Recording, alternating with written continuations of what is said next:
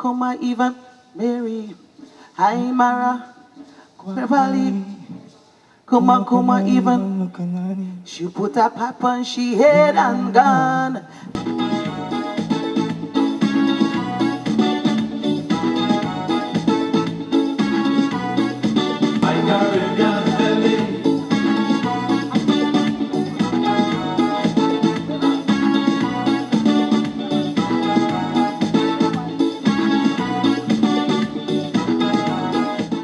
The performance accurately captured the coalition government's vision of a cohesive nation.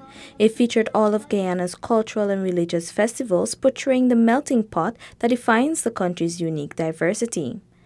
Director of Culture, Tamika Boswin, said the cultural piece is somewhat different from Guyana's previous presentations at Carifesta, as it combines drama, dance, and music to present a colorful and beautiful cohesive piece. I think it will blow people away, especially Guyanese who live in Trinidad.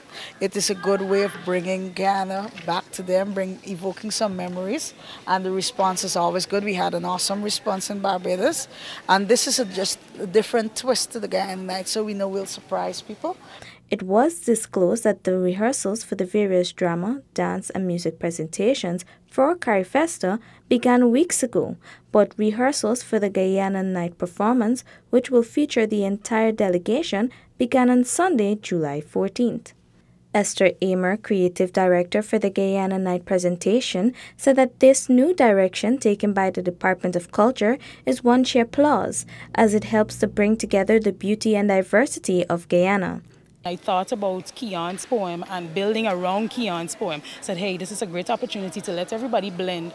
So not just to make it a really cohesive performance, but also to make people respect one another as performers and entertainers.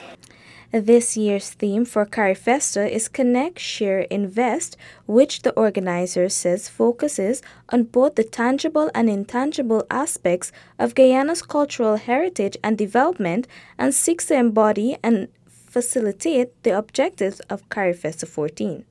Guyana's contingent is expected to leave on August 15th and return on the 26th. Neola Damon, InfoHub.